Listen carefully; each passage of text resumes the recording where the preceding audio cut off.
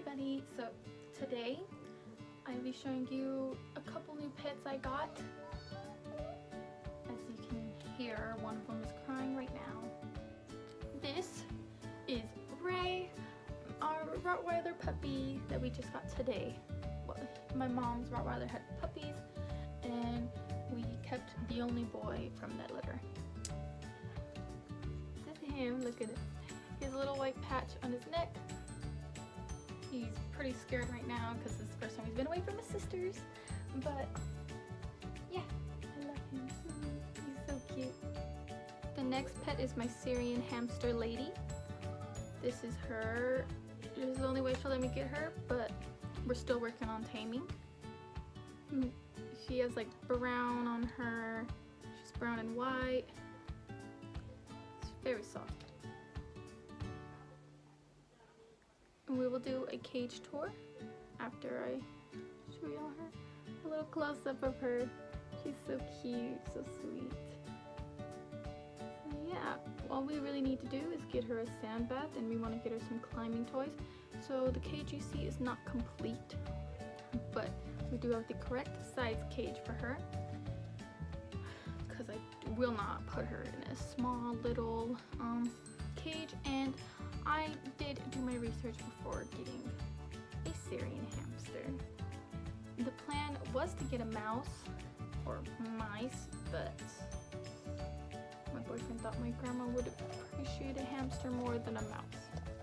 So yeah, there's her digging in some aspen bedding. This is not cedar or pine. This is aspen bedding. She finally came out of her little sand bowl, which we need to put sand in. We just haven't found any. There's only dust at our pet store. And there she is. Closer look at her body and everything. Her sniffing around my hand. Look at that booty shot.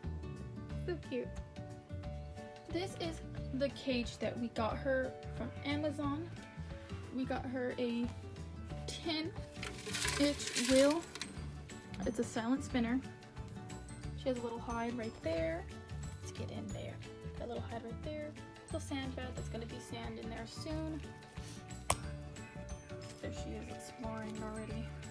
Then this is a little woven hide. She loves that. And a little bed that she likes to eat in for some reason. And then there's her food bowl, a little water thing. And yeah, it is 2 levels. She loves to climb, which is why I got her this. And she is actually going to get some more stuff, so I will do a haul for that when they come in. So yeah, she has this humongous cage.